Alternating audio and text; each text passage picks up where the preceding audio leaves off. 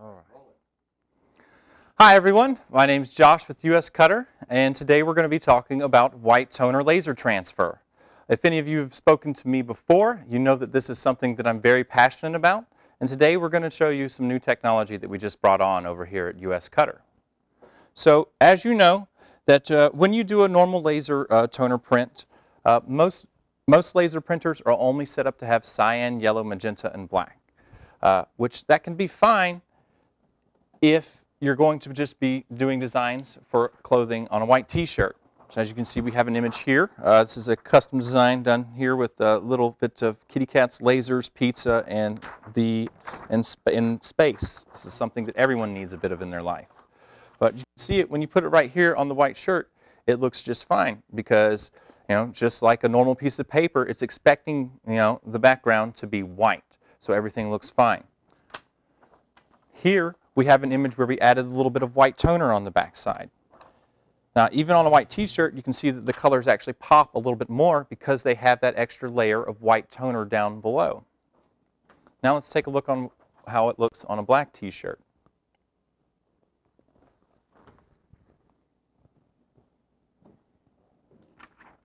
So we'll take the image that doesn't have the white toner on the background first. And you can still make the image out, but it doesn't look as bright.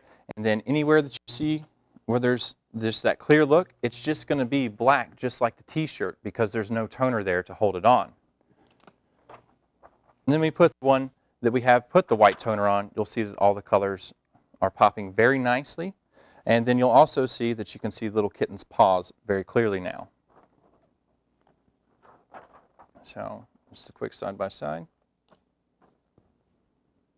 All right. And the way that we're going to solve this problem for you, a lot of the other white toner printers, they're going to start around $4,000 and up, just for something that's going to print 8.5 by 11 inches. But we've got a lower cost option that's only going to be a fraction of that here at US Cutter. And with that, we have the HP LaserJet M452DW. This is going to be this printer here. The M452DW will print up to 8.5 by 11 inch size sheets, no problem. It's wireless. It's also got a nice little display here on the front that is very easy to work through. You can do all of your printer settings in that. Now, when it comes to actually printing out of the HP printer, I recommend that you use the top loading punch. So you're going to use tray 1 and not tray 2. The reason that we're going to use tray 1 and not tray 2 is that because the paper doesn't have to bend as much, and so you're not going to have, or you're going to have less likely of a chance to have a scratch or anything on your transfer paper. So we'll go ahead and pull it up, get started, and load in something real quick. For today's example, we're going to be using Forever dark, no-cut, trim-free paper. The reason we're using this is, personally, I feel that, if you're doing something for a commercial job, this is going to be the best paper for it. So what we're going to do here is load the printer. With Forever paper, you have basically a clear sheet. So what we're going to do is just scratch there. You'll see that the adhesive, or this little coating on the front, is where the adhesive sticks. So that's the side that we're going to put up into the printer. Now, I'm going to show you how we're going to set up the image so that we can do the printing with the Ghost White toner inside of our HP printer here.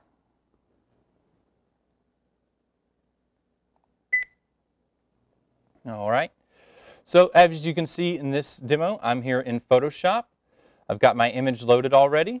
I'm just going to go up to File and Print, because there's a few things that I need to change in the printer settings before we go forward with this. Okay, we're going to go right here to the Print Settings, and then you'll see this page is opened up right here on the printing shortcuts. I'm going to go to Paper Source and select Tray 1. Paper Type. This is very important. The paper type, we're going to select Color Laser Transparency. The reason we're selecting this is so that it slows the actual application of the toner down so that it will stick to the paper and that we have enough for the adhesive to stick to it. Once we're done with that, just select OK, and then we're just going to print like normal.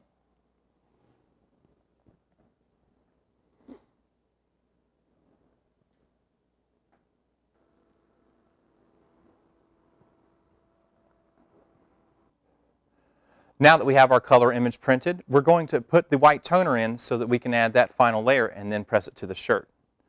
So what we're going to do, we're going to take out our white toner cartridge, take off the bottom here. Now, when we're loading it, we're going to shut this front part, and then there's a button over here on the right. Just press it,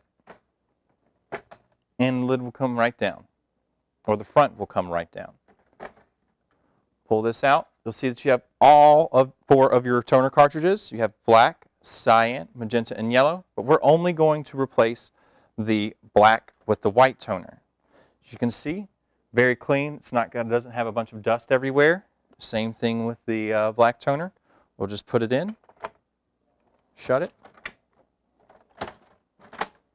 and then you also want to make sure that you always cover up your toner cartridge. It may not fit perfectly, but just get it on there to where that roller is covered. And then you'll just put it down.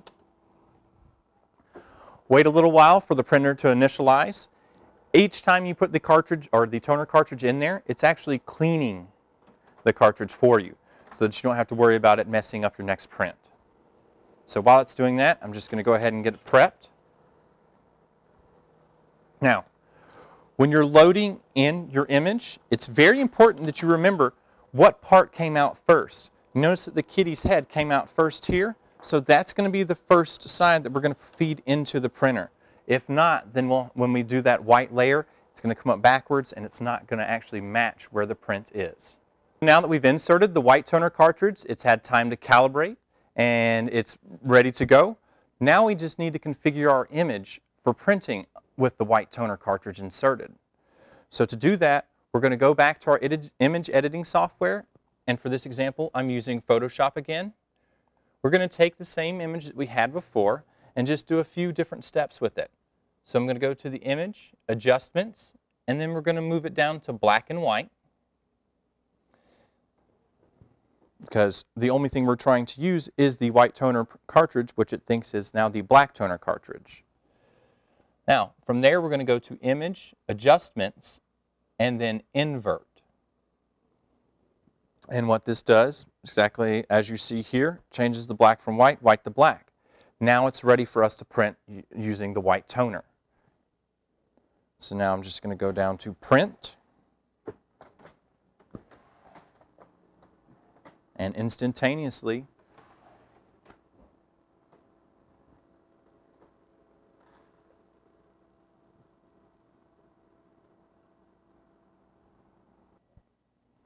now that our print is complete, you'll see that the white toner is completely covering the image, just like we had in our second image. And now we're just going to be ready to press the adhesive to it and then put it on a t-shirt.